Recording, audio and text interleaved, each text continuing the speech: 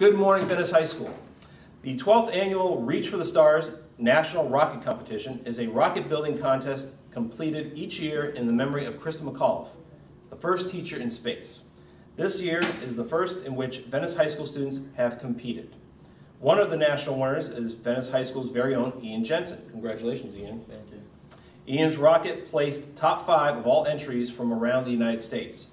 As part of his award, he is receiving a Space Shuttle Challenger Commemorative Medal. On behalf of the Venice High School family, congratulations to Ian for a job well done.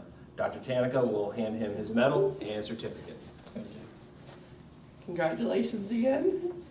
Here's your certificate. And another thing from the National Space Society. All right. Congratulations, Ian. Thank you.